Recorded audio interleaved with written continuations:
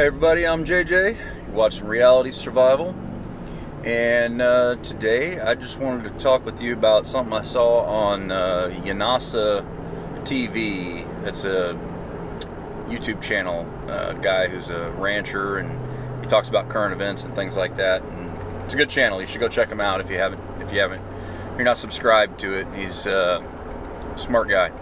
So anyway, he was talking about this other mass shooter that happened out in Colorado, or didn't happen, I guess, actually. Apparently the guy was all kitted up, all SWAT teamed out, you know, with all his stuff and everything, and he, I guess, committed suicide in a bathroom stall, and before he did, he wrote something on the wall that said something like, "I'm not a killer, I just wanted to get into the caves." I don't know what he's talking about. I'm not sure. If I can find the story, I'll link it down below. But the point that he brought up that I thought was interesting and maybe relative to the conversations we've had lately is that the story about it focused almost exclusively on the fact that he was wearing body armor, that he had plates, that, you know, he had all this gear and this stuff. And he made a good point that I think is probably relevant, that it was like they were starting to pivot towards the gear and towards the idea that normal people shouldn't own this stuff. Well, I mean, there's been bills in the past that have been introduced in trying to keep people from having body armor and that kind of thing. But, you know, my take on it is that if you own a firearm, then you should own body armor, right? Like, bullets go both ways. And, you know, if you're ever in a situation or you have to go into a situation where you feel like you might need a firearm, well, then you should also be putting on your vest. And, you know, the thing for most people, you know, the thing that most people would worry about, you know, isn't some high-speed tactical thing. It's really the bump in the night. You know, something happens at night and you get up and you get out of bed real quick and you gotta go down and check something out because you think somebody's stirring around in your house.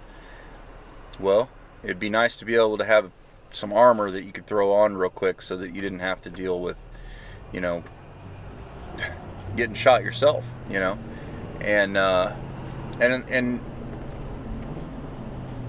there's two different types of armor you can get, right? You can get the level 4 plates, level 3 or level 4 plates, which will stop rifle rounds.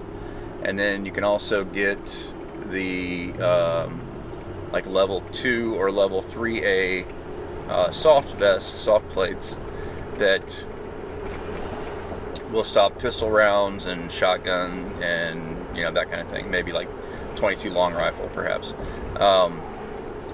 So I just brought that up to you because, as you know, I recently became affiliate with National Body Armor. You can use the discount code Reality Survival. It'll save you 25% site-wide.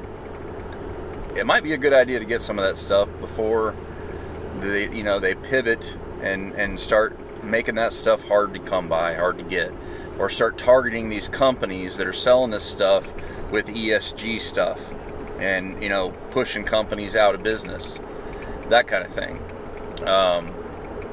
I think it's entirely plausible and or possible that we might see some sort of a pivot like that over the next few years. I mean, who knows exactly? It's hard to say, but I think it's a good idea, given the the likelihood of civil unrest increasing and where we're going with society. The fact that, you know, at some point over the next few years, we're probably going to be rolling into a world war or an expanded regional conflicts or multi-front conflicts, however you want to put it. Chances of civil unrest here at home increasing are pretty significant. And, you know, I think that every household who can legally do so should own a firearm. And everybody who owns a firearm should also have some body armor. Now, National Body Armor has this t-shirt. It's basically like a t-shirt with the carriers, and you put a panel in front and a panel in back, and you can, and they're semi-flexible. You know, they're not as flexible as a t-shirt, but you know, they're flexible. You can wear them, and it's very low profile.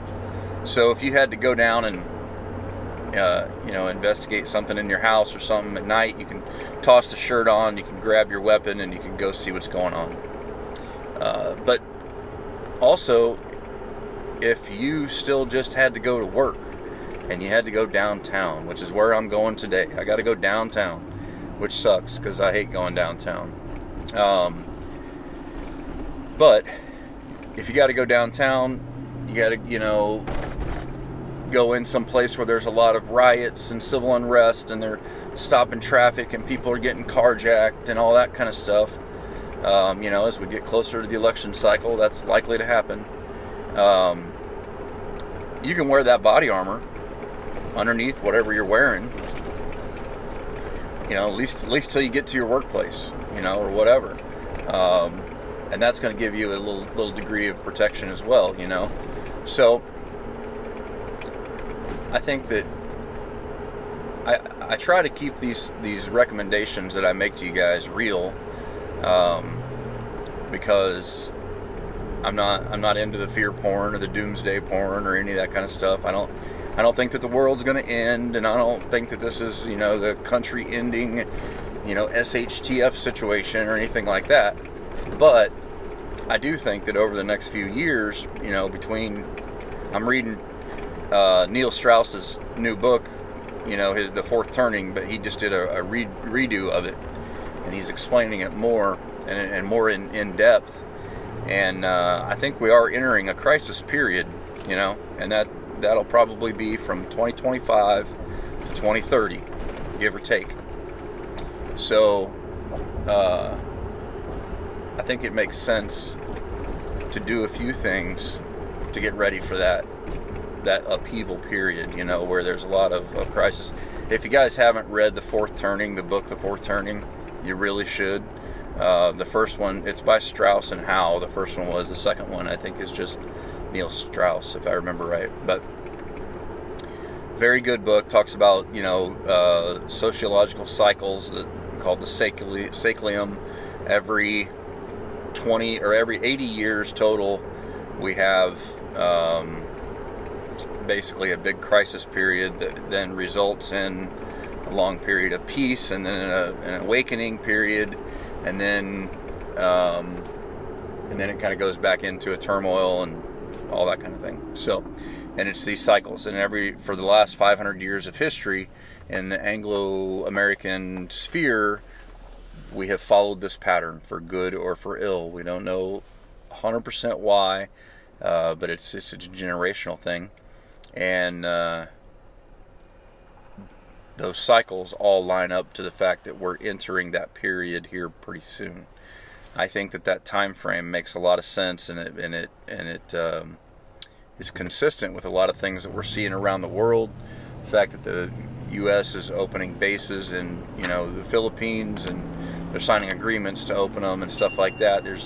People are projecting forward, and they're anticipating that there's going to be wider conflicts, wider problems, and so I think that we should do the same in our preparations and trying to get ready. You know, make sure you got your food, make sure you got your water, self-defense, the ability to defend yourself. You know, protect yourself, protect your home.